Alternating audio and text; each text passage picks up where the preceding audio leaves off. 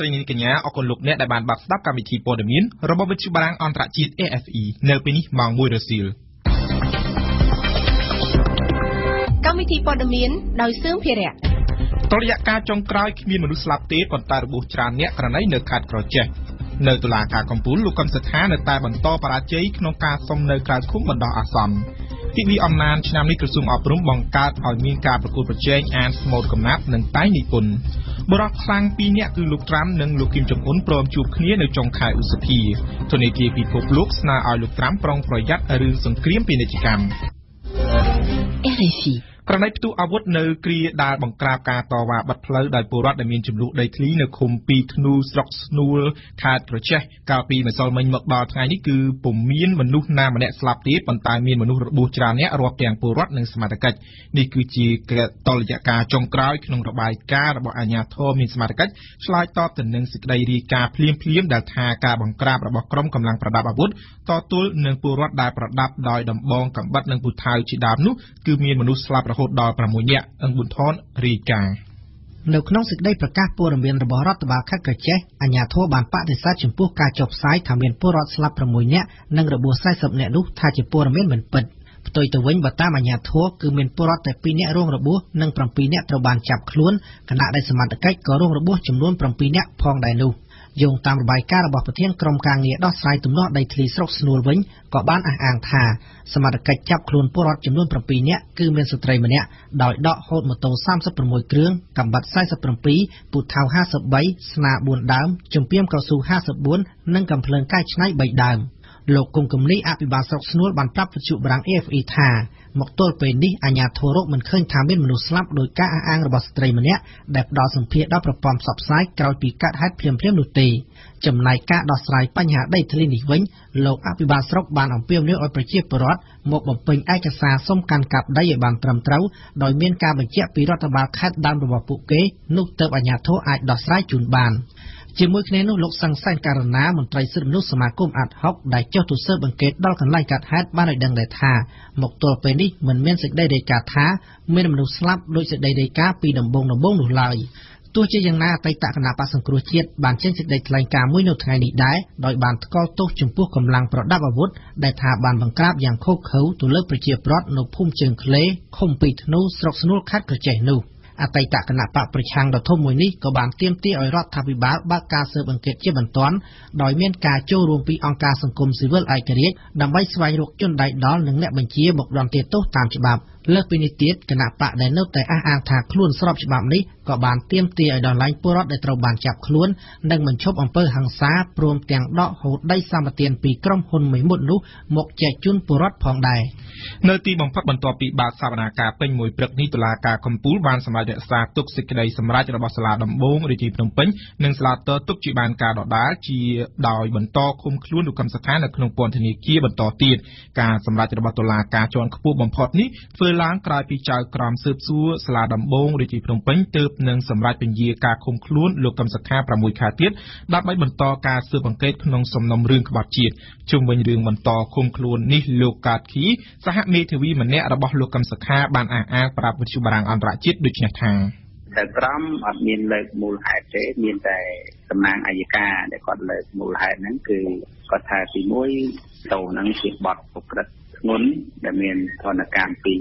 15ឆ្នាំឡើងហើយអញ្ចឹងគាត់សុំឲ្យសាលាការកំពូលគឺឲ្យសម្គាល់សាលាការសាលាតោទុកជាបានការកុំឲ្យមិនអនុញ្ញាតឲ្យគាត់នៅក្រៅឃុំហ្នឹងហើយចំពោះការយល់ឃើញរបស់តែក្រមសាលាការកំពូលគឺយើងអត់បានដឹងថាគាត់យល់ឃើញយ៉ាងម៉េចពីព្រោះថាយើងចេញមកហើយទៅពេលមិញក៏យើងខនខជួតែកន្លងទីនោះក៏គឺគាត់ទៅប្រាប់ថាសាលាការបានសម្រាប់តម្កល់សាលាការសាលាការគ្រូគឺបានការបាទសម្រាប់វិធានការបន្តទៀតតើក្រមមេធាវីនឹងធ្វើអ្វីបន្ថែមទៀតទៅបាទយើងនេះយើងនឹងប្តឹងមួយទៀតគឺប្តឹងពីការសម្រេចគុំខ្លួនបន្តនឹងនៅសាលាតោហើយយើងនឹងដាក់ចូលមួយទៀតសម្រាប់ប្រមាណការពីថ្ងៃបាទកាលពីថ្ងៃទី5ហ្នឹងក្រមសាលាដំបងរាជធានីភ្នំពេញដែលថាតែការគុំខ្លួននេះវាដល់6ខែអញ្ចឹងគាត់ក៏បានទៅសម្រេចគុំខ្លួនបន្តអញ្ចឹងគាត់ទៅសម្រេចនៅពន្ធនាគារមក3តែម្ដងអញ្ចឹងណាអញ្ចឹងយើងបានមិនសុខចិត្តនឹងការសម្រេចគុំខ្លួនបន្តហ្នឹងគឺបានដាក់ពាក្យប្តឹងទៅលើការសម្រេចនេះទៀត ដាក់នៅថ្ងៃណាហើយសាលាតូគេនឹងបើកសម្រាប់ការនៅថ្ងៃណាដែរលោកមិត្តវិបាយើងទំសញ្ញាដាក់ចូលហើយដាក់ចូលព្រឹកមិញព្រោះឲ្យពួកនឹងដាក់ចូលប៉ុន្តែអញ្ចឹងការបើកនោះមិនទាន់ដឹងថាគេដាក់កម្មវិធីថ្ងៃណានៅឡើយទេមិនទាន់ដឹងទេសូមជម្រាបជូនដែរថាកាលពីថ្ងៃទី7មិនិនាចៅក្រមស៊ើបសួរសាលាដំបងរាជធានីភ្នំពេញបានច្រានចោលសំណើសុំទៅជួបលោកកឹមសុខារបស់លោកស្រីរ៉ូណាស្មីតអ្នករាយការណ៍ពិសេសរបស់អង្គការសហប្រជាជាតិស្ដីពីស្ថានភាពសិទ្ធិមនុស្សនៅកម្ពុជាលោកចៅក្រមស៊ើបសួរគីរិទ្ធីបានលើកឡើងថាដោយសារសំណុំរឿងកំពុងស្ថិតនៅក្នុងចំណាត់ការស៊ើបសួរនិងប្រមូលភស្តុតាងនានាដូច្នេះការចូលជួបសួរសុខទុក្ខអនុញ្ញាតបានតែមេធាវីនិងក្រុមគ្រួសាររបស់លោកកឹមសុខាដែលមិនតាក់ទងនឹងរឿងក្តីតែប៉ុណ្ណោះលោកសខេងរដ្ឋមន្ត្រីក្រសួងមហាផ្ទៃថាលោកមានការសោកស្ដាយទាក់ទងនឹងព្រឹត្តិការណ៍16វិច្ឆិកា2017ស្ដីពីការរំលាយគណៈបក្សសង្គ្រោះជាតិប៉ះពាល់ទៅដល់ស្ត្រីកូតាស្ត្រីមកពីមូលដ្ឋានដែលជាក្រុមប្រឹក្សាខេត្តស្រុកឃុំនេះបើតាមការចុះផ្សាយរបស់គេហទំព័រក្នុងស្រុកដែលស្និទ្ធនឹងរដ្ឋាភិបាលការថ្លែងរបស់លោកធ្វើឡើងនៅក្នុងពិធីសម្ដែងសម្ដាលនិងអបអរសាទរទិវា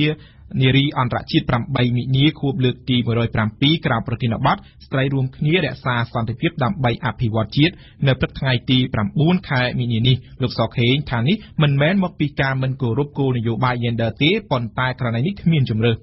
ក្រសួងអប់រំបានរៀបចំការប្រកួតប្រជែងអានស្មូតកំណាព្យនិងតែងនិពន្ធជាលើកដំបូងដើម្បីចូលរួមទិវាអំណាចលើកទី3នាថ្ងៃទី11ខែមិនិនាឆ្នាំ2018ក្នុងព្រឹត្តិការណ៍នេះមានបេក្ខជនចំនួន73នាក់ឡើងមកប្រកួតអានស្មូតកំណាព្យនិងតែងនិពន្ធនៅភ្នំពេញចាប់ពីថ្ងៃទី9មិនិនានេះនៅវិទ្យាស្ថានបច្ចេកវិទ្យាកម្ពុជាយើងស្ដាប់អេងគឹមហុង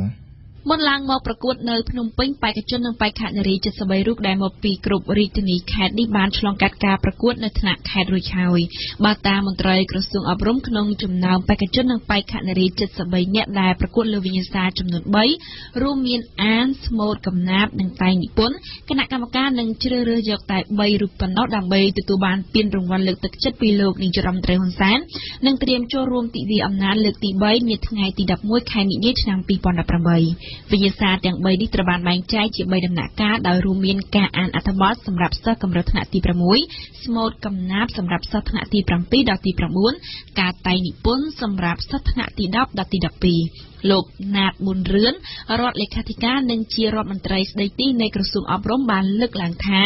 ព្រឹត្តិការណ៍នៃការប្រកួតការអានស្មូតកំណាព្យនិងតែងនិពន្ធនេះនឹងជួយលើកស្ទួយភាសាជាតិតាមរយៈការស្នងតំណែងរបស់យុវជនជំនាន់ក្រោយបើតាមលោកណាតប៊ុនរឿនជាតិសាសន៍ខ្មែរសំខាន់ត្រង់មានភាសានិយាយផងនិងសរសេរផងខណៈដែលជាតិសាសន៍ដទៃមានត្រង់ភាសានិយាយតែគ្មានភាសាសរសេរដូច្នេះទើបក្រសួងអប់រំនិងភាគីពាក់ព័ន្ធខិតខំពង្រឹងវិស័យតែងនិពន្ធមកនៅត្រឹមថ្នាក់វិទ្យាល័យនិងបន្តបន្ទាប់មកនៅថ្នាក់អនុវិទ្យាល័យនិងបឋមសិក្សានេះបើតាមលោកណាតប៊ុនរឿនរដ្ឋមន្ត្រីស្ដីទីរូបនេះក៏មិនភ្លេចរំលឹកបេក្ខជននិងបេក្ខនារីមួយគំរូទៅលើស្នាដៃតែងនិពន្ធចាស់ៗសូមបញ្ជាក់ថាកម្មវិធីប្រកួតប្រជែងការអានស្មូតកំណាព្យនិងការតែងនិពន្ធជាលើកដំបូងនេះត្រូវបានក្រសួងអប់រំរៀបចំឡើងផ្សារភ្ជាប់នឹងទិវាអំណាចជាតិលើកទី3នៅថ្ងៃទី11មិនិនាខាងមុខក្រោមប្រធានបទអំណាចជាកំណប់វិជ្ជាមហាសាទិវាជាតិអំណាចនេះប្រារព្ធឡើងក្នុងគោលបំណងបណ្ដុះទម្លាប់អានដែលសំដៅលើការការពារនិងពង្រឹងវប្បធម៌អរិយធម៌ខ្មែររដ្ឋាភិបាលក៏បានចេញអនុក្រឹត្យបង្កើតឲ្យមានទិវាជាតិអំណាចដែលកំណត់យកថ្ងៃទី11ខែមិនិនាជារៀងរាល់ឆ្នាំដើម្បីជំរុញឲ្យប្រជាប្រដ្ឋនិងជាពិសេសសិស្សនិស្សិតបង្កើនទម្លាប់អាននិងការយល់ដឹងរបស់ខ្លួនដែលជាស្នូលនៅក្នុងការជួយអភិវឌ្ឍប្រទេសឯកអគ្គរដ្ឋទូតខ្មែរតំណាងអចិន្ត្រៃយ៍កម្ពុជាប្រចាំអង្គការសហប្រជាជាតិលោកណៃសំអល់បង្ហាញការសោកស្ដាយចំពោះស្នងការជាន់ខ្ពស់របស់អង្គការសហប្រជាជាតិទទួលបន្ទុកសិទ្ធិមនុស្សដែលមិនបានទទួលស្គាល់នូវលទ្ធផលសម្រេចបានជាច្រើននៅក្នុងការងារលើកកម្ពស់និងការការពារសិទ្ធិមនុស្សនៅក្នុងប្រទេសកម្ពុជាលោកណៃសំអល់បញ្ជាក់ថាទង្វើរបស់រដ្ឋាភិបាលកម្ពុជាពុំមានអ្វីខុសប្លែកពីបណ្ដាប្រទេសដែលប្រកាន់លទ្ធិប្រជាធិបតេយ្យនោះទេពលគឺរដ្ឋាភិបាលកម្ពុជាមានកាតព្វកិច្ចពង្រឹងការអនុវត្តច្បាប់និងសណ្ដាប់ធ្នាប់លោកបន្តថាអ្នកការពារសិទ្ធិមនុស្សតួអង្គនយោបាយអ្នកសារព័ត៌មានឬជាសមាជិកនៃអ្នកគាំទ្រគណៈបកនយោបាយមិនមែនមានន័យថាអ្នកទាំងនោះអាចជៀសផុតពីការទទួលទោសចំពោះការប្រព្រឹត្តល្មើសរបស់ពួកគេនោះទេ ស្ថានទូតខ្មែរនៅបរទេសបានជួយសង្គ្រោះស្ត្រីខ្មែរ7នាក់ដែលធ្វើការដោយខុសច្បាប់និងចាញ់បោកមេខ្យល់បើតាមក្រសួងការបរទេសកម្ពុជាស្ត្រីខ្មែរ2នាក់ដែលធ្វើការដោយខុសច្បាប់នៅក្នុងប្រទេសម៉ាឡេស៊ីត្រូវបានស្ថានទូតខ្មែរជួយសង្គ្រោះហើយបញ្ជូនមកដល់ប្រទេសកម្ពុជាកាលពីថ្ងៃទី4ខែមីនាក្រៅពីនេះស្ថានទូតកម្ពុជាប្រចាំនៅប្រទេសវៀតណាមបានជួយស្ត្រីខ្មែរ3នាក់ទៀតដែលត្រូវបានចាញ់បោកមេខ្យល់នាំយកទៅរៀបការជាមួយបរិសុទ្ធជនជាតិចិនដែលឡែកនៅក្នុងប្រទេសចិនវិញស្ថានទូតកម្ពុជាក៏បានជួយស្ត្រីខ្មែរម្នាក់ដែរក្រោយពីស្ត្រីខាងលើបានចាញ់បោកមេខ្យល់ហើយបានរៀបការជាមួយនឹងបរិសុទ្ធជនជាតិចិនចំណែកឯស្ត្រីខ្មែរម្នាក់ទៀតនៅប្រទេសសិង្ហបុរីក៏ត្រូវបានជួយរៀបចំមាតុភូមិនិវត្តន៍មកកម្ពុជាវិញក្រោយពីស្ត្រីរូបនេះអះអាងថាខ្លួនពិបាកទ្រាំធ្វើការងារនៅក្នុងប្រទេសសិង្ហបុរ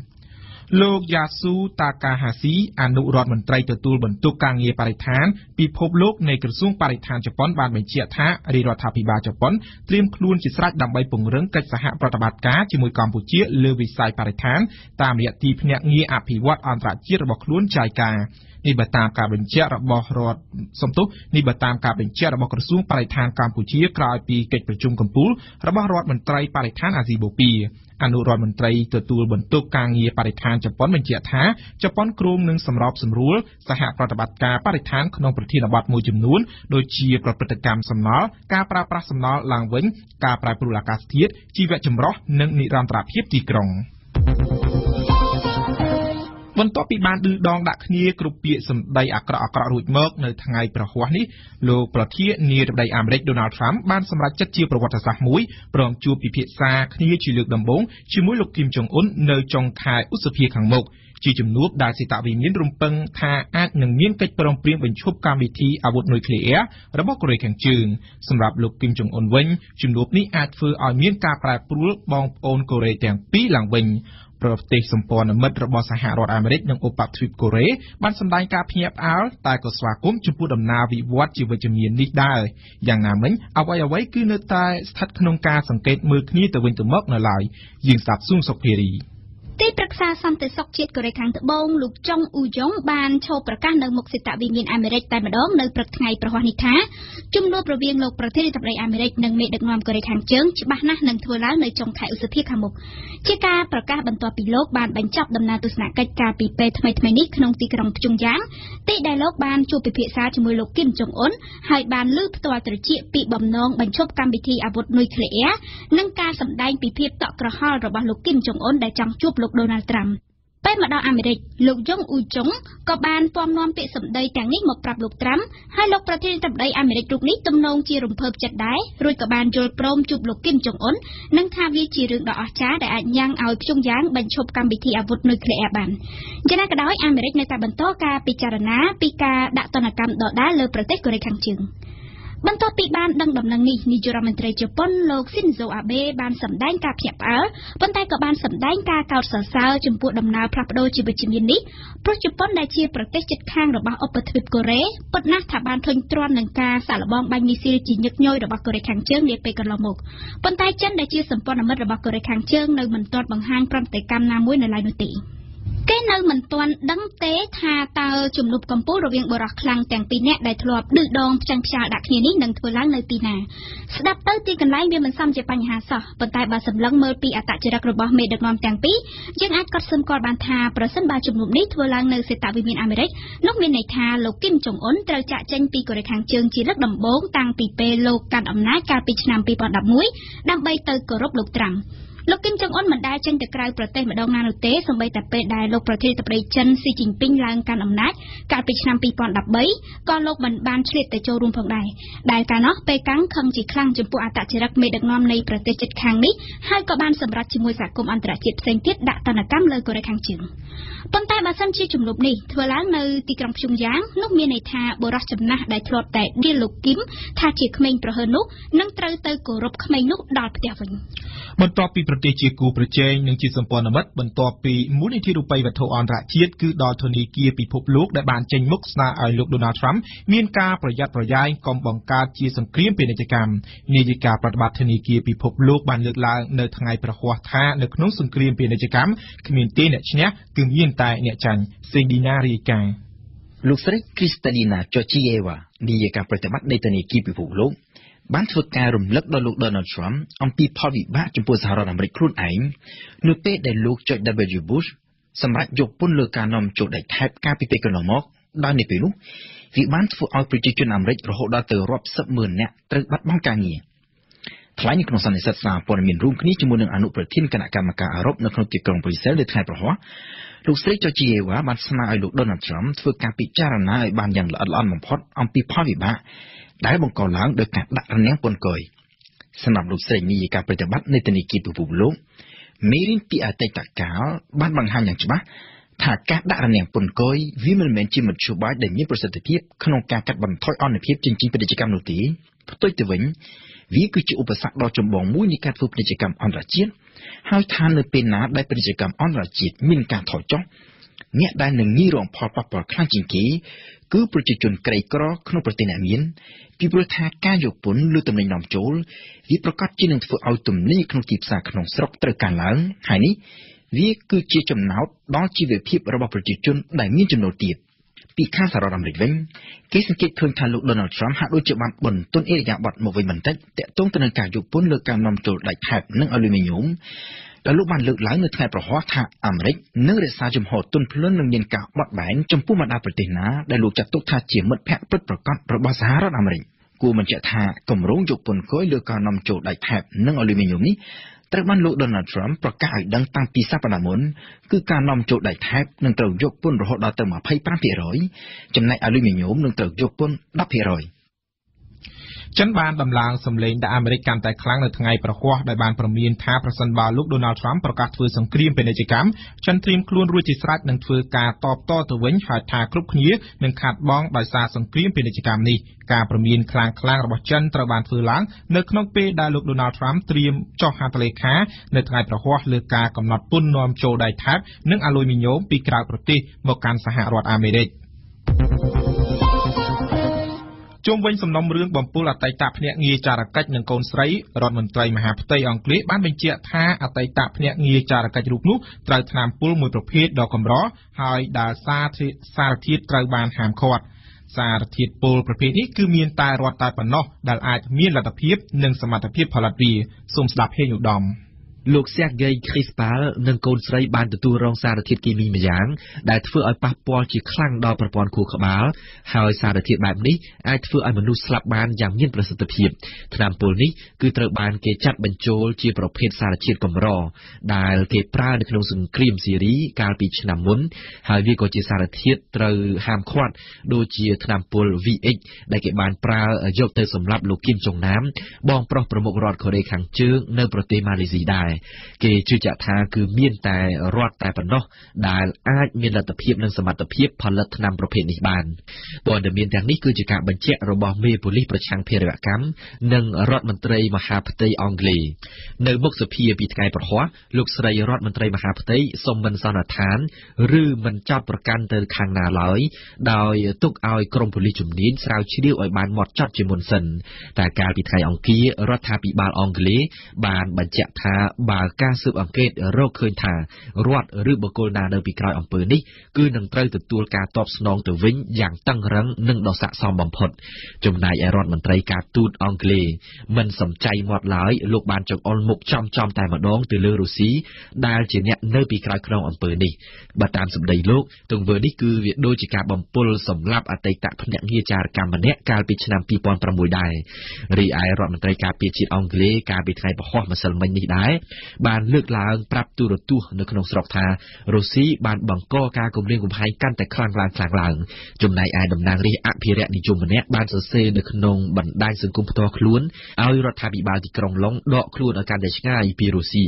តំណាងរាស្ត្ររូបនេះយល់ថាគាត់គ្មានឃើញការចំណេញអ្វីសោះពីទំនាក់ទំនងជាមួយប្រទេសដែលហ៊ានចូលមកសម្លាប់មនុស្សនៅលើទឹកដីអង់គ្លេសយ៉ាងដូចនេះក៏ប៉ុន្តែទាំងអ្នកនាំពាក្យក្រសួងការបរទេសរុស្ស៊ីនិងទាំងអ្នកនាំពាក្យវិមានក្រំឡាំង បានបដិសេធច្រានចោលរាល់ការចោទប្រកាន់យ៉ាងនគរបែបនេះហើយរុស្ស៊ីថែមទាំងប្រកាសចង់សហការជាមួយអង់គ្លេសដើម្បីស៊ើបអង្កេតរកការពិតជុំវិញរឿងនេះទៀតផង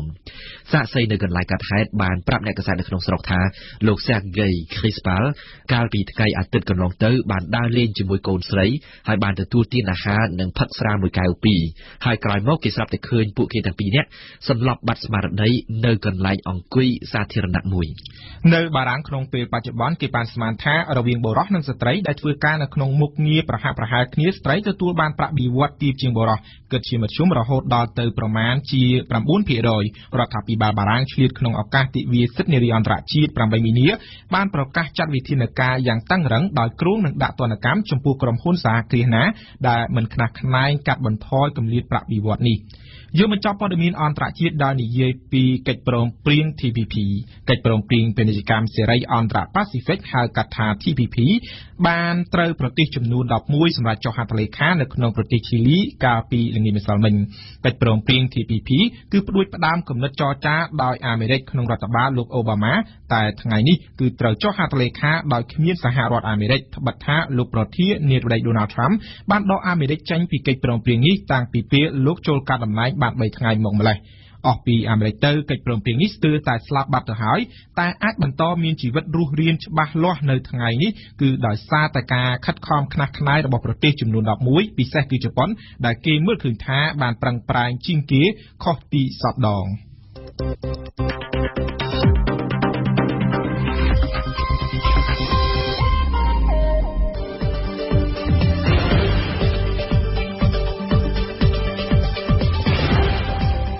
បារាំងអន្តរជាតិ RFI 92 MHz នៅភ្នំពេញនិងសៀមរាប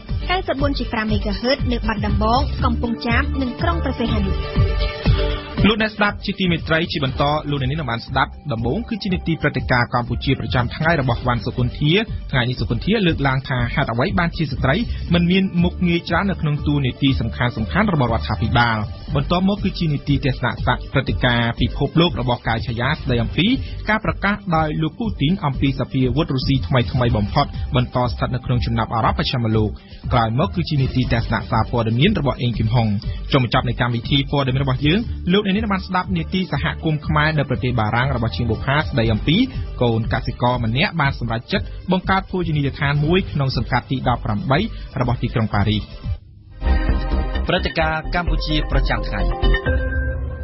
ម្សិលមិញគឺជាទិវាសិទ្ធិនារីអន្តរជាតិ8មីនាដែលរដ្ឋាភិបាលនិងអង្គការសង្គមស៊ីវិលនានាបានរៀបចំពិធីអបអរសាទរនៅកន្លែងផ្សេងគ្នានៅក្នុងទិវាសិទ្ធិនារីអន្តរជាតិនេះដែរលោកនាយករដ្ឋមន្ត្រីហ៊ុនសែនបានអំពាវនាវឲ្យជាថ្មីម្ដងទៀតឲ្យគ្រប់ស្ថាប័នទាំងថ្នាក់ជាតិនិងថ្នាក់ក្រោមជាតិទាំងអស់ផ្ដល់តំណែងនិងតួនាទីដល់ឲ្យស្ត្រីឲ្យបានច្រើនប៉ុន្តែជាការកត់សម្គាល់ទូទៅគឺឃើញថានៅថ្នាក់ជាតិស្ត្រីពុំសូវមានការកាន់តួនាទីច្រើនទេឬក៏អាចនិយាយបានថាតិចតួចណាស់បើប្រៀបធៀបទៅនឹងបុរសតើហេតុអ្វីស្ត្រីនៅតែមានចំនួនតិចតួចនៅឡើយនៅក្នុងក្របខ័ណ្ឌថ្នាក់ជាតិសូមស្ដាប់សេចក្តីរាយការណ៍របស់វ៉ាន់សុគន្ធាលោកនាយករដ្ឋមន្ត្រីហ៊ុនសែនប្រមុខរដ្ឋាភិបាលកម្ពុជានៅក្នុងស្ថាប័ននីមួយៗរបស់ជាតិប្រសិនបើស្ត្រីគឺមានលទ្ធភាពកាត់ទៅខ្ពស់គឺវានឹងបានជួយរៃពុនការងារដែលយើងបាននឹងកំពុងធ្វើដូច្នេះហើយបានជាខ្ញុំនៅតែបន្តអំពាវនាវឲ្យគ្រប់ស្ថាប័នទាំងថ្នាក់ជាតិនិងថ្នាក់ក្រោមជាតិមិនមែនគ្រាន់តែតែងតាំងឲ្យមានសម្រាប់ឲ្យមានគឺថាអង្គុយនៅទីកន្លែងដែលបានរៀបចំដោយជាការកំណត់ថាយ៉ាងហោចក្នុងមួយខេត្តឲ្យមានស្ត្រីក្នុងម្នាក់ប៉ុន្តែតែងតាំងឲ្យទៅគ្រប់ប្រកបកិច្ចប៉ុន្តែមិនបកគលការងារឲ្យធ្វើនេះគឺជារឿងឆោតរហូតមួយបន្ថែមពីលើនេះលោកនាយករដ្ឋមន្ត្រីក៏បានអះអាងថានឹងបង្កើនចំនួនស្ត្រីឲ្យទៅកាន់តំណែងខ្ពស់ៗនៅថ្នាក់ជាតិបន្ថែមទៀតនៅក្នុងឆ្នាំ2019ខាងមុខនេះខ្ញុំសង្ឃឹមថានៅក្នុងពេលខាងមុខឆ្នាំក្រោយនេះនឹងមានការកើនឡើងនៃចំនួនរដ្ឋលេខាធិការនិងអនុរដ្ឋលេខាធិការថែមទៀតនោះគឺជាការគិតគូររបស់ខ្ញុំនៅក្នុងឋានៈជាបេក្ខភាពនាយករដ្ឋមន្ត្រីរបស់គណៈបកប្រជាជនកម្ពុជាដោយសារតែការតែងតាំងថ្នាក់រដ្ឋលេខានៅការនិងអនុរដ្ឋលេខាធិការគឺត្រូវធ្វើតាមរយៈបរិយាក្រិតដូច្នេះយើងពិតជាមានចំនួនរដ្ឋលេខាធិការ និងអនុរដ្ឋលេខាធិការច្រើនជាងនេះខ្ញុំស្នើឲ្យមានការត្រៀមរៀបចំទៅតាមស្ថាប័នទាំងអស់សម្លឹងមើលអំពីបញ្ហានេះដើម្បីជួយលើកកម្ពស់ស្ថានភាពស្ត្រីរបស់យើងបើទោះបីជារដ្ឋាភិបាលកម្ពុជាបង្ហាញឆន្ទៈចង់លើកស្ទួយស្ត្រីឲ្យទៅកាន់តំណែងក្រាក់ៗនៅក្នុងជួររដ្ឋាភិបាលនិងស្ថាប័នជាតិដទៃទៀតក៏ដោយក៏ប៉ុន្តែជាការខុសសម្គាល់គឺថាអត្រាស្ត្រីនៅតែមានចំនួនតិចតួចណាស់នៅឡើយដែលកាន់តំណែងនៅថ្នាក់ជាតិបើប្រៀបធៀបជាមួយនឹងបុរសនោះចំពោះបញ្ហានេះលោកស្រីរស់សុភាពនាយិកាប្រតិបត្តិអង្គការ Gender និងអភិវឌ្ឍន៍ដើម្បីកម្ពុជាលើកបង្ហាញពីមូលហេតុដូចនេះថាចំនួនស្ត្រីនៅតែតិចតួចហ្នឹងគឺវាពាក់ព័ន្ធនឹងរឿងការសម្រេចចិត្តរបស់គណៈបកនយោបាយពីព្រោះការកាត់តំណែងមួយគឺយើងកាត់តំណែងតាមតួនាទីបកនៅពេលដែលយើងមានអាសនៈអញ្ចឹងទៅតួនាទីនោះត្រូវបែងចែកតាមនឹងអញ្ចឹងគណៈបកនយោបាយមានតួនាទីសំខាន់ក្នុងការផ្ដល់ឬក៏សម្រេចចិត្តទៅលើថាតួនាទីមានបរិសុទ្ធប្រមាណស្ត្រីប្រមាណអញ្ចឹងណាអញ្ចឹងហើយបានជាគោលនយោបាយរបស់យើងនឹងមានហើយសម្រាប់គោលដៅអភិវឌ្ឍសហវត្តដែលបានបញ្ចប់នៅឆ្នាំ2015ហ្នឹងថាយ៉ាងតិចឲ្យបាន25ទៅ30%ណាក៏ប៉ុន្តែគោលដៅអភិវឌ្ឍសហវត្តហ្នឹងបានបញ្ចប់ទៅហើយយើងបានអត់បានទៅដល់គោលដៅដែលយើងចង់បានទេឥឡូវនេះបានការអភិវឌ្ឍប្រកបដោយចីរភាពហ្នឹងបានចាប់ផ្ដើមជំនួសដោយគោលដៅអភិវឌ្ឍសហវត្តអញ្ចឹងការអភិវឌ្ឍប្រកបដោយចីរភាពហ្នឹងគឺវាហាក់ដូចជាចំនួនហ្នឹងចង់បាននឹងច្រើនជាងទៀតអញ្ចឹងពាក់ព័ន្ធនឹងប្រសាសន៍របស់សម្ដេចដែលលោកមានប្រសាសន៍អញ្ចឹងគឺខ្ញុំពិតជារីករាយមែនទែនសម្រាប់ប្រសាសន៍របស់សម្ដេចហ្នឹងចំណែកលោកស្រីឈុនសកុន្ធាប្រធានផ្នែកស្ត្រីរបស់សមាគមអាត់ហុកវិញយល់ថាមូលហេតុដែលស្ត្រីមានចំនួនតិចតួចនៅក្នុងក្របខ័ណ្ឌថ្នាក់ជាតិដោយសារតែពួកគេមិនមានឱកាសខណៈដែលមានសមត្ថភាពនិងចំណេះដឹងពេញលេញក្នុងការបំពេញការងារខ្ញុំយល់ឃើញថាមកដល់ឥឡូវនេះស្ត្រីគាត់មានមួយចំនួនណាគាត់មានភាពក្លាហានគាត់មានចំណេះដឹងប៉ុន្តែគាត់នៅមិនទាន់បានផ្ដល់ឱកាសទោះបីខាងរាជរដ្ឋាភិបាលបានមានគោលនយោបាយស្ដីអំពីការលើកកម្ពស់ឬក៏បង្កើនចំនួនតួលេខឬក៏ចំនួនស្ត្រីបានថាកម្រិតនៅថ្នាក់ដឹកនាំទាំងថ្នាក់ជាតិនិងថ្នាក់ក្រោមជាតិក៏ដោយប៉ុន្តែគាត់មិនទាន់ទៅមានឱកាសស្ត្រីមានចំណេះដឹងហើយយើងមើលឃើញស្ត្រីដូចនៃក្រសួងកិច្ចការនារីមានស្ត្រីជាច្រើនដែលគាត់មានសមត្ថភាពគ្រប់គ្រាន់ហើយគាត់ទៅពីអាណត្តិមុនពីអាណត្តិឆ្នាំ2013ខ្ញុំឃើញស្ត្រីមួយចំនួនដែលទៅកាន់តំណែងនៅក្រសួងផ្សេងហើយមានតួនាទីហ្នឹងឃើញថាគាត់ក៏បានធ្វើការបានពេញលេញហើយបានល្អប្រសើរចឹងណាអញ្ចឹងខ្ញុំគិតថាមិនមានជាសំណួរទេចំពោះសមត្ថភាពពីព្រោះសម័យនេះស្ត្រីមានការយល់ដឹងច្រើនប៉ុន្តែគ្រាន់តែថាគាត់មិនត្រូវបានទទួលបានឱកាសនឹងឯង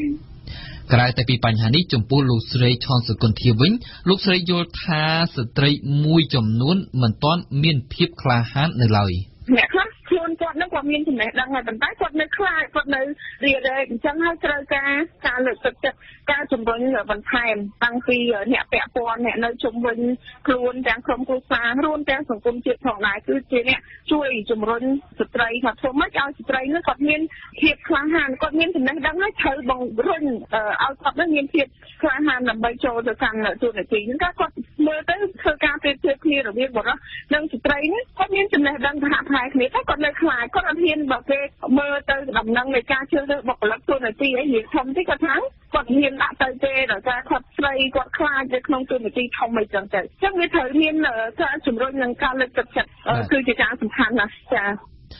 សម្រាប់ប្រមុខរដ្ឋាភិបាលកម្ពុជាលោកនាយករដ្ឋមន្ត្រីហ៊ុនសែនបានកត់សម្គាល់ឃើញដោយខ្លួនឯងថាស្ថាប័នរដ្ឋខ្លះមិនបានផ្ដល់ទូនាទីនិងតំណែងធំដុំដល់ស្ត្រីទេដោយលើកមូលហេតុថាពួកគេមិនហ៊ានសម្រេចចិត្តលើការងារក៏ប៉ុន្តែលោកនាយករដ្ឋមន្ត្រីបានគូបញ្ជាក់ថាគួរតែលុបបំបាត់ការគិតបែបនេះអ្នកខ្លះអាចនិយាយបានថាគឺ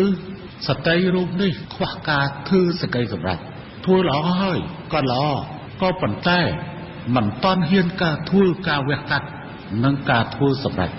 ប៉ុន្តែខ្ញុំអាចបញ្ជាក់ថាបទពិសោធន៍ដែលខ្ញុំមានទាំងបុរសក៏ដោយទាំងស្ត្រីក៏ដោយកាលណាយើងមិនតាន់ប្រគល់ការងារឲ្យគេ តើឲ្យគេមានសមត្ថភាពនឹងធ្វើការសម្រេចចិត្តយ៉ាងម៉េចទៅ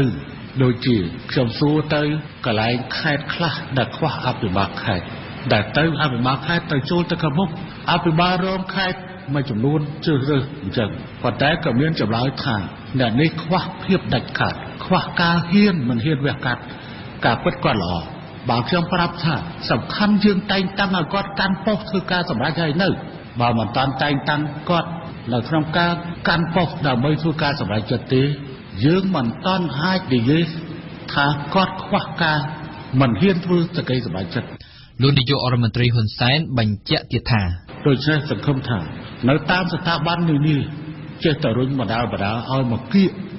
ជាមួយនឹងក្របខ័ណ្ឌដែលត្រូវបាទទទួលដូចជាយើងត្រូវការប្រធាននាយកដ្ឋានត្រូវការអនុប្រធាននាយកដ្ឋានត្រូវការអគ្គនាយករងជាស្ត្រីថែមទៀតអញ្ចឹងទេយើងត្រូវរៀបចំយ៉ាងម៉េចដើម្បីបំពាក់បំពន់នឹងការរៀបចំក្របខ័ណ្ឌឋានៈដើម្បីឲ្យទទួលបានសមស្របទៅតាមការតែងតាំងដូចជាគេកំណត់ថាប្រធាននាយកដ្ឋានត្រូវតែចាប់ពីអនុមន្ត្រីឬក៏វរៈមន្ត្រីដូច្នេះបើសិនជាយើងមានគោលដៅយ៉ាងដូចនេះក្រសួងមុខងារសាធារណៈរួមជាមួយនឹងក្រសួងស្ថាប័នត្រូវព្រួយប្រាំកំណត់ដើម្បីសម្រួលជាមួយក្រសួងមុខងារសាធារណៈហើយដើម្បីពេលដែលយើងចេញការតែងតាំងទៅវាស្របឧទាហរណ៍ថាវរៈមន្ត្រីយើងត្រូវតែងតាំងឲ្យធ្វើជាអគ្គនាយករងយើងតែងតាំងបានភ្លាមចំណុចទាំងនេះត្រូវធ្វើការជាសំណុំជាមួយគ្នាទើបយើងមានលទ្ធភាពលោកស្រីថនសកុន្ធាលើកឡើងថាប្រសិនបើស្ត្រីមានចំនួនកាន់តែច្រើននៅក្នុងក្របខ័ណ្ឌថ្នាក់ជាតិនោះគឺនឹងផ្ដល់ផលប្រយោជន៍ច្រើនដល់ពលរដ្ឋជាពិសេសគឺស្ត្រីដូចគ្នាតែម្ដងទី1ផលប្រយោជន៍សម្រាប់ជាតិគឺមានតែស្ត្រីខ្លួនឯងទេដែលដឹងអំពីទុក្ខធុរៈនិងដឹងអំពីបញ្ហាស្ត្រីដូចបងអូនបានដឹងហើយដូចខ្ញុំបានជម្រាបចឹងថាតួលេខស្ត្រីនៅក្នុងសរុបនៃតួលេខពលរដ្ឋរបស់កម្ពុជាយើងគឺស្ត្រីមានដល់ទៅជា 50% អញ្ចឹងច្រើនជាងបុរសចឹងបើសិនជាស្ត្រីគាត់បានកាន់តួនាទីនៅក្នុងជួរថ្នាក់ដឹកនាំគាត់ដឹងអំពីបញ្ហារបស់ស្ត្រីឧទាហរណ៍ថាថ្នាក់ដឹកនាំខ្លះជាបុរសតាមចូលអំពីទុក្ខធុរៈអំពីស្ត្រីយើងលើកឧទាហរណ៍ទៅមួយឧទាហរណ៍ថាស្ត្រីនេះគាត់មានស្ត្រីពោះហើយគាត់មួយឆ្នាំឬក៏2ឆ្នាំគាត់សម្រាប់ដឹកនាំឬក៏មេខ្លះគាត់យល់ថាអីបានជាស្ត្រីនេះងាកសម្រាប់កូនអញ្ចឹងបើសិនជាថ្នាក់ដឹកនាំជាស្ត្រីគ្នាឯងគាត់ដឹងអំពីបញ្ហាទុក្ខធុរៈហ្នឹងហើយនៅពេលដែលក្រោយសម្រាប់កូនត្រូវមានការថែទាំឬក៏ត្រូវផ្ដល់ឱកាសឲ្យស្ត្រីដែលត្រូវតែសម្រាប់កូនហើយឬក៏អ្នកដែលមានកូនទូចហ្នឹងយើងយល់ដឹងពីបញ្ហាឬក៏យល់ដឹងអំពីទុក្ខធុរៈស្ត្រីគ្នាឯងឬក៏កុមារីអីចឹងទៅមិនថាបរិសុទ្ធនឹងក៏អត់ដឹងទេប៉ុន្តែមានតែស្ត្រីគ្នាឯងដែលគាត់ដឹងអំពីបញ្ហាស្ត្រីគ្នាឯងច្រើនជាងបរិសុទ្ធហើយដូច្នេះហើយទើបលោកស្រីរស់សុភាពដែលជានាយិកាប្រតិបត្តិអង្គការ Gender និងអភិវឌ្ឍដើម្បីកម្ពុជាអះអាងថាគួរតែមានស្ត្រីឲ្យបានច្រើនកាន់តួនាទីនិងតំណែងធំៗក៏ប៉ុន្តែលោកស្រីក៏ស្នើឲ្យរដ្ឋាភិបាលកម្ពុជាមានចំណាត់ការធ្វើយ៉ាងណាកុំឲ្យស្ត្រីចូលកាន់តំណែងធំហើយតែត្រូវរងនឹងការរើសអើងពីអ្នកធ្វើការជាមួយដែលជាបុរសខ្ញុំសូមចង់បានថានៅពេលដែលស្ត្រីត្រូវបានតែងតាំងហើយសូមឲ្យរដ្ឋាភិបាលលោកមើលទៅលើការពង្រឹងទៅលើការយល់ដឹងនិងអរិយាប័ត្ររបស់បរិសុទ្ធដើម្បីឲ្យគាត់ផ្លាស់ប្ដូរអំពីអរិយាប័ត្រឬអើងថាមិនមានស្ត្រីឬក៏ស្ត្រីធ្វើមិនបានចង់ឲ្យគាត់បរិសុទ្ធដែលធ្វើការនៅក្រសួងជាមួយឬក៏កន្លែងជាមួយអីជាដើមហ្នឹងដើម្បីឲ្យគាត់ផ្លាស់ប្ដូរអរិយាប័ត្រហ្នឹងហើយបែរមកគ្រប់គ្រងស្ត្រីដើម្បីឲ្យស្ត្រីមានសក្តានុពលក្នុងការអនុវត្តទៅលើចំណេះដឹងរបស់ខ្លួនដើម្បីធ្វើការលោកស្រីរស់សុភាពបន្តទៀតថាទី2ក្នុងនឹងដែរសូមឲ្យមានកម្មវិធីផ្សព្វផ្សាយឲ្យបានច្រើនដើម្បីផ្លាស់ប្ដូរអរិយាប័ត្របុរសដែលបុរសនៅតាមគ្រួសាររបស់គាត់ដើម្បីឲ្យសង្គមនិងគ្រួសារហ្នឹងបានយល់ថាតួនាទីរបស់ស្ត្រីគឺធ្វើការនៅពេលដែលគាត់ធ្វើការពីខ្លះតួនាទីនៅផ្ទះហ្នឹងត្រូវបុរសឬក៏គ្រួសារគាត់ហ្នឹងចែករំលែក ក្នុងការធ្វើការកុំឲ្យរើសអើងកុំឲ្យរងចាំគាត់ដោយសារគាត់មានទូនាទីមួយទៀតគាត់រវល់អីអញ្ចឹងសូមឲ្យធ្វើការផ្លាស់ប្ដូរអរិយាប័ត្រនឹងអញ្ចឹងមួយទៀតបន្ទាប់ពីធ្វើការផ្លាស់ប្ដូរអរិយាប័ត្រហ្នឹងក៏ត្រូវមានគោលការណ៍ក្នុងការគេហៅថាពិនិត្យមើលឡើងវិញថាតើស្ត្រីហ្នឹងគាត់បានប្រើប្រាស់នៅទូនាទីរបស់គាត់ហ្នឹងដោយល្អប្រសើរហើយឬនៅឬក៏គាត់នៅប្រឈមចំពោះគេហៅថាមិនបានទូនាទីពេញលេញក្នុងការអនុវត្តនៅទូនាទីគាត់ចង់និយាយថាសិទ្ធិនឹងការសម្រេចចិត្តរបស់គាត់នៅកន្លែងធ្វើការរបស់គាត់ហ្នឹងគាត់បានទទួលបានពេញលេញហើយនៅឬក៏គាត់នៅមានការខ្លាចរអាឬក៏មិនទាន់ទទួលបាននៅគេហៅថាការសម្រេចចិត្តឲ្យបានពេញលេញដោយបុរសដែលបុរសគាត់កាន់តំណែងកម្មវិធីនេះសហការឧបត្ថម្ភដោយ Sinvenju លេងកាហ្វេដោយម៉ាស៊ីន Probat និងមានតែមួយគត់នៅកម្ពុជាទំនាក់ទំនងតាមទូរស័ព្ទលេខ 011 816 222 និង 010 816 222 Panadol Extra ជាថ្នាំសម្រាប់បំបាត់ការឈឺចាប់ខ្លាំងឈឺក្បាលប្រកាំងឈឺធ្មេញឈឺខ្នងយ៉ាងឆាប់រហ័សនិងមានប្រសិទ្ធភាពព្រមទាំងមិនប៉ះពាល់ក្រពះសូមសួររកបន្ទះថ្នាំដែលមានការណែនាំជាភាសាខ្មែរដើម្បីសម្គាល់ជាថ្នាំ Panadol Extra ពិតប្រាកដសាកលវិទ្យាល័យឯកទេសនៅកម្ពុជា CUS សិក្សាដើម្បីបុគ្គលិកលក្ខណៈសម្បត្តិល្អប្រពៃសិក្សានៅ CUS ពិព័រណ៍កុមារនិងគ្រួសារលើកទី5នាថ្ងៃទី24និង25ខែមីនាឆ្នាំ2018នៅអគារពិព័រណ៍កោះពេជ្រ ISI Palm ផលិតផលស័ង្កសីគុណភាពខ្ពស់ផលិតដោយបច្ចេកវិទ្យាជប៉ុននិងអូស្ត្រាលីវត្ថុធាតុដើមស្តង់ដារអន្តរជាតិ ISO 9001:2008 ISI Palm ជាប់ធន់ជានិរន្តរ៍ ISI Palm ផលិតផលរបស់ក្រុមហ៊ុន ISI Steelទស្សនៈព្រឹត្តិការណ៍ពិភពលោក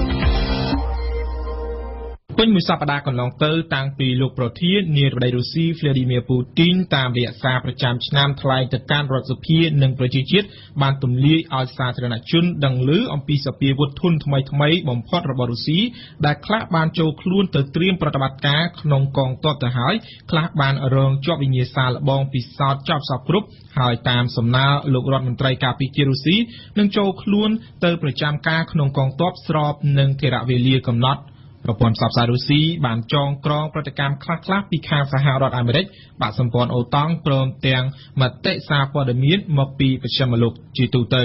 ដោយទម្លាយឲ្យដឹងអំពីសភាវុធនោះដែរដែលអាចជំនះលើប្រព័ន្ធខាលមីស៊ីលប្រឆាំងមីស៊ីលអាមេរិក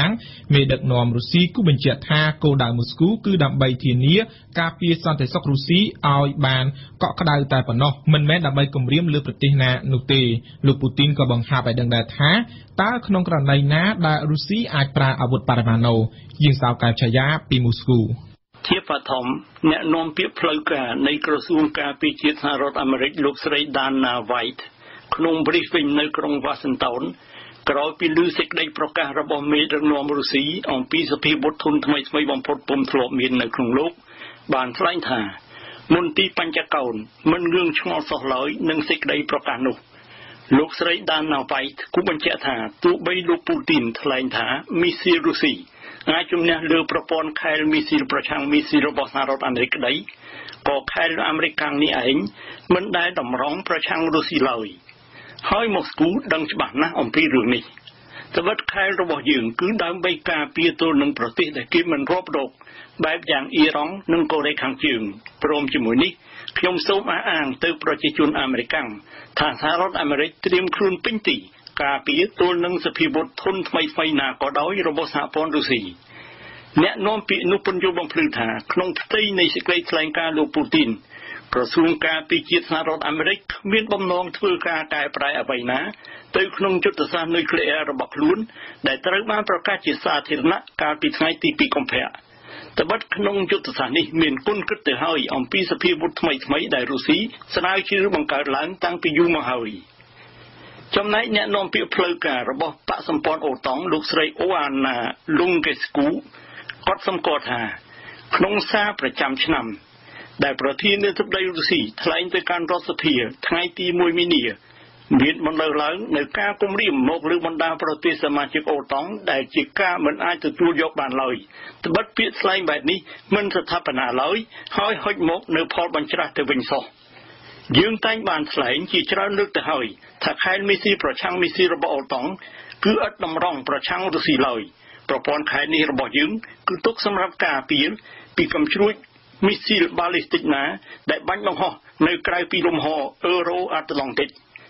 អ្នកនាំពាក្យនោះគូបញ្ជាក់ថាអូតង់មិនចង់ឲ្យមានលបឡើងវិញជាសង្គ្រាមត្រជាក់ថ្មីឬជាការប្រជែងគ្នាបំពាក់សភាវុធឡើយគួរនិយាយថាក្នុងសារប្រចាំឆ្នាំនោះលោកពូទីនបានរំលឹកអំពីបកសម្ព័ន្ធអូតង់តែចំនួន3ដងប៉ុណ្ណោះ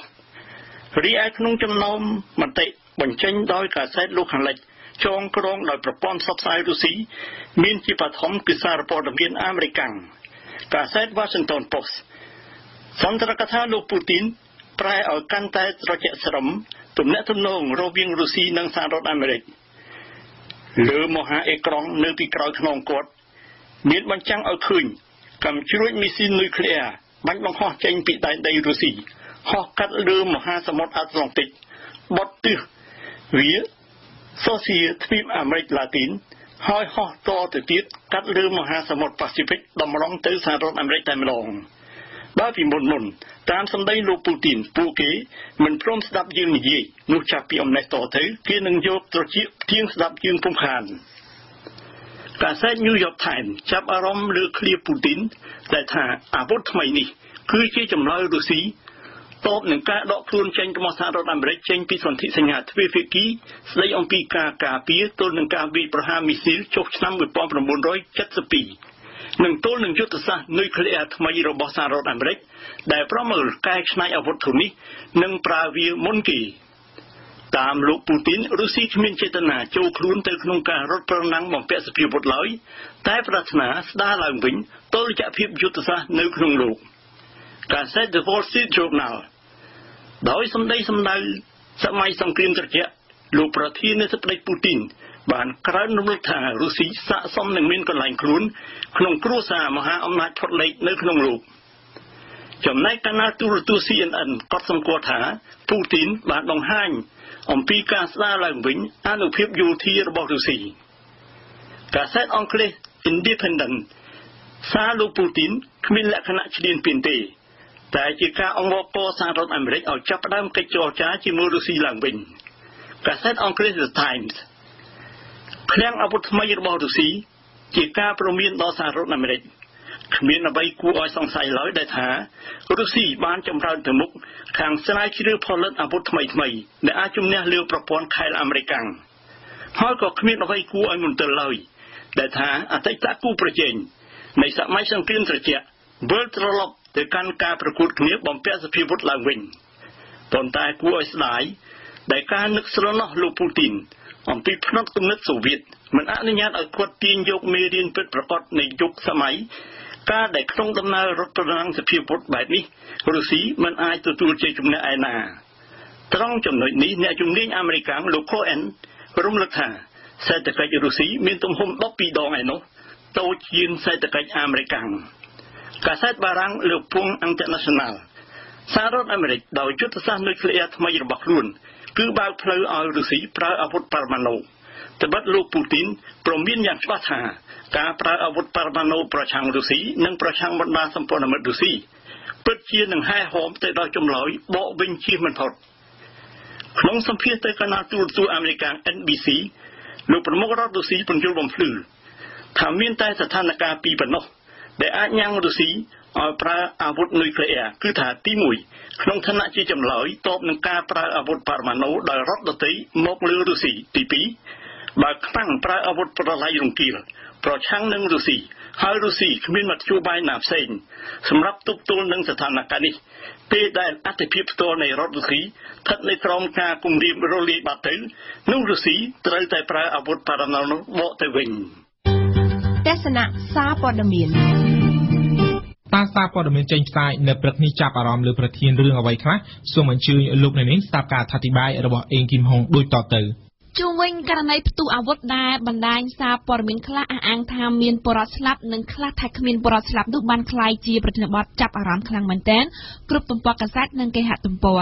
តែក៏មានកាសែតនិងគេហទំព័រខ្លះមិនចាប់អារម្មណ៍ដែរទេកាសែតភ្នំពេញប៉ុស្តិ៍ទាំងការដាក់រូបភាពនិងឡើងចំណងជើងត្រូវនឹងសាច់រឿងសម្រាប់ការចេញផ្សាយនៅព្រឹកនេះអាជ្ញាធរថាពុំមានមនុស្សស្លាប់នៅក្នុងការប៉ះទង្គិចគ្នានៅក្រចេះនោះទេខ្លឹមសារនៃរឿងនេះកាសែតបានសរសេររៀបរាប់វែងគួរសមដោយបញ្ចូលមតិពលរដ្ឋរងគ្រោះ និងអាជ្ញាធរបន្តអះអាងថាមានតែអ្នករងរបួសតែគ្មានមនុស្សស្លាប់ឡើយតែចំណែកពលរដ្ឋនៅតែនិយាយថាមានមនុស្សស្លាប់យ៉ាងហោចណាស់6នាក់ដដែលដែលបានស្លាប់នៅក្នុងហេតុការណ៍ប៉ះទង្គិចគ្នានៅល្ងាចម្សិលមិញនេះបើតាមការអះអាងរបស់ពលរដ្ឋដែលបានប្រាប់កាសែតភ្នំពេញប៉ុស្តិ៍ថារូបគេបានស្ថិតនៅក្នុងហេតុការណ៍នោះពលរដ្ឋដដែលបានរិះគន់ទង្វើអាជ្ញាធរថាបាញ់សម្លាប់ពលរដ្ឋខ្លួនឯងដោយគ្មានប្រណីសូមបញ្ជាក់ថាបញ្ហានេះកើតមានឡើងដោយសារតែពលរដ្ឋដែលកាសែតនានារាយការណ៍មកថាចន្លោះ200ទៅ300នាក់បានធ្វើសកម្មភាពបិទផ្លូវប្រមាណជា2ម៉ោងនិងដុតអេសកាវ៉ាទ័ររបស់ក្រុមហ៊ុនប្រឆាំងនឹងការបណ្តេញចេញ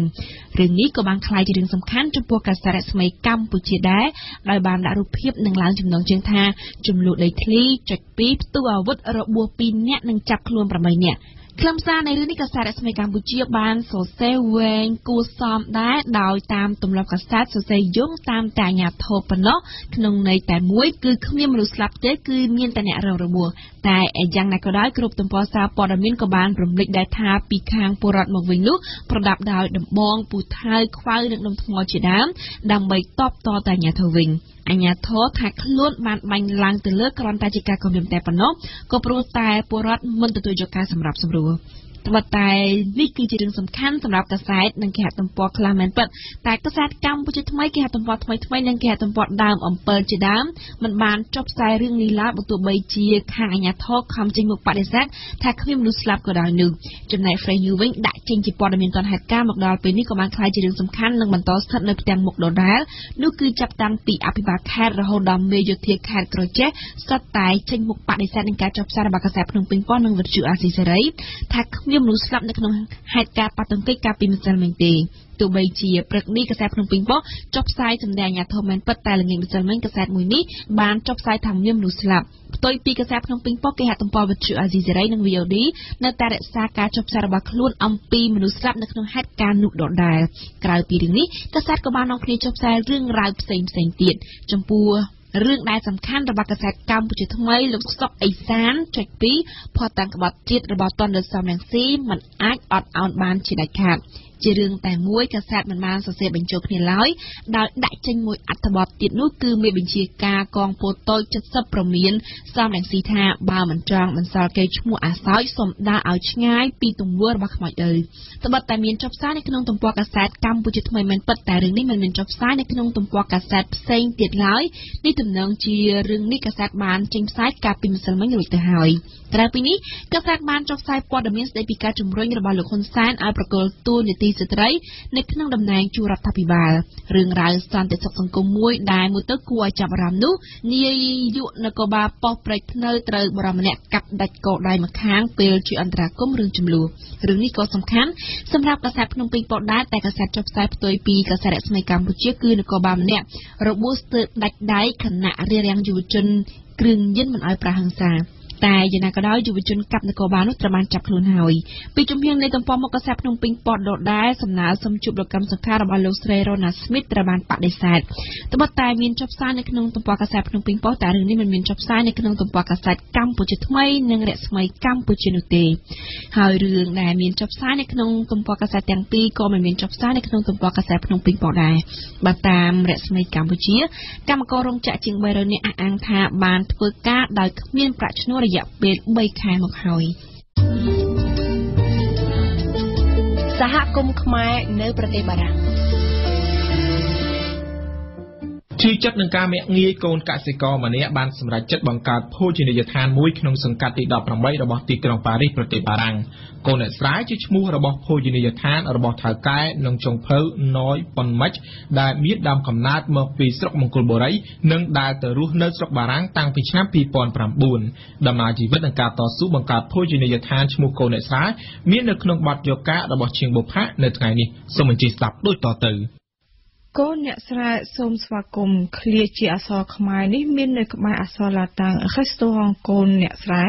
ដែលជាភោជនីយដ្ឋានជំនាញម្ហូបខ្មែរនៅក្នុងសង្កាត់ទី18របស់ក្រុងប៉ារីសនៅម៉ោង1រសៀលម៉ោងអាហារថ្ងៃត្រង់គ្រប់តុរបស់ហាងនេះមានតែដោយភ្ញៀវដែលខ្លះកំពុងតែស្រស់ស៊ើបអាហារហើយនិងខ្លះទៀតកំពុងតែជជែកគ្នានៅក្នុងពេលរងចាំមុខម្ហូបនៅក្រៅពេលកំងទើបដោយចង្ក្រានបាយដែលស្ថិតនៅតែជាង3ម៉ែត្រពីតុភ្ញៀវ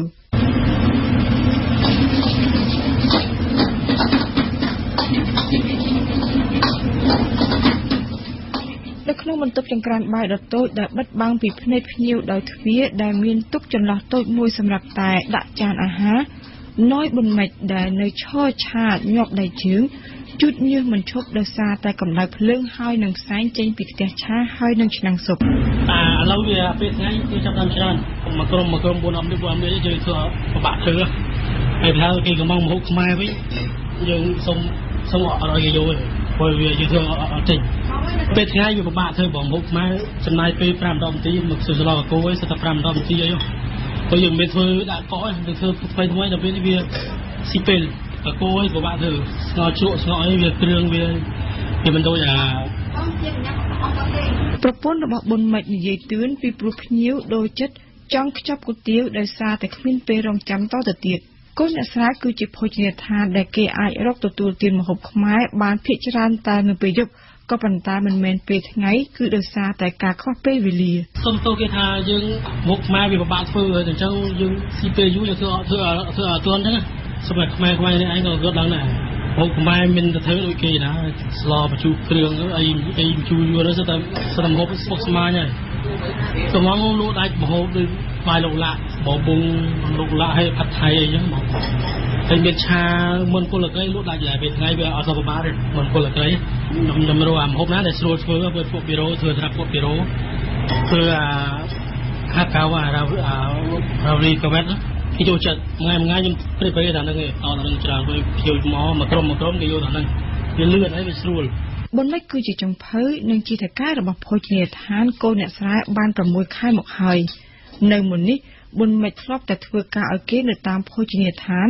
កន្លែងដែលប៊ុនម៉ិចជួបរឿងឈឺចាប់ច្រើនជាងរឿងសប្បាយខ្ញុំគេឌីលខ្ញុំទៅកែខ្ញុំឌីលផ្អើលដល់សុខខ្មែរកាលមកមុនមកហើយថ្មីគេឌីលថាអានេះមកពីស្រែខ្ញុំស្រែនេះកូនអ្នកស្រែកាគេឌីលឈឺចាប់គេឌីលថាអាស្រែអញ្ចឹងអាមកពីស្រែវាជិលអញ្ចឹងទៅពេលយើងឈឺចាប់យើងមានកំណត់មួយថាថ្ងៃណាមួយយើងធ្វើឲ្យគេភ្លេចភ្នែកព្រោះខ្ញុំបើកហាងនេះក៏មានអាជឿដែរពួកចាស់គាត់អត់ជឿទេពួកគេថាខ្ញុំល្ងងអីចឹងអត់ចេះបារាំងអត់ចេះចិនទេតែថាទោះបីខ្ញុំចេះក៏ដោយតែខ្ញុំអត់ខ្លាចទេអារ៉ូស៊ីបើខ្ញុំមានជំនាញក្នុងណាអញ្ចឹងខ្ញុំទៅខ្លាចអញ្ចឹងខ្ញុំបើកឲ្យខ្ញុំបើកគេដាក់កូនអ្នកស្រែហ្មងអត់ឲ្យផ្អើលហើយហាងខ្ញុំគឺខ្មែរចំហ្មងអត់មានអសរចិនអសរថៃអីញ៉ៃទេព្រោះហាងគេឬហាងម្ដុំអញ្ចឹងតាំងស្រាប់ហើយខ្មែរយើងមិនសូវនិយាយឲ្យម្លាយខ្មែរនេះឯងទេសម្រាប់តែរ៉ូស៊ីក្នុងហាងគេមិនដែលដាក់អសរខ្មែរមិនដែលថាគេខ្មែរថាគេចិនតែគេថៃគេថាខ្មែរយើងរ៉ូស៊ីវាដាក់ឈ្មោះខ្មែរទៅវារ៉ូស៊ីមិនកើតរ៉ូស៊ីទៅប្រឡំអីចឹងហើយពិតគឺពួកគេទាំងអស់សិតតែខ្មែរគេមកពីខ្មែរចឹងគ្រប់តែគ្នាហាងនៅម្ដុំសិតតែខ្មែរជនជាតិគេមិនមើលងាយយើងទេខ្មែរនេះឯងមើលងាយឯងនេះរងការមើលងាយមិនគ្រប់ប៊ុនម៉ិចនិយាយថាខ្លួនមិនដែលបានទទួលការគាំទ្រលើកទឹកចិត្តដើម្បីបើកហាងដែលមានឈ្មោះកូនអ្នកស្រែនោះទេចាំឲ្យសម្រាប់ខ្ញុំបើកហាងនេះហើយបើកហាងទិញហាងនេះគេអត់ដែលលើកទឹកចិត្តយើងទេអត់មានពាក្យលើកទឹកចិត្តទេមានតែពាក្យថាហើយមើលបើក3 ខែលំបើក3 ខែលំអត់មានណាលើកចិត្តមួយទេថាទៅខ្ញុំមិននិយាយរឿងបាក់ទឹកចិត្តទេបើថានេះមុំបាក់ទឹកចិត្តអើយគេប្រឆាំងខ្ញុំគ្រប់គ្នាសម្រាប់ឥឡូវ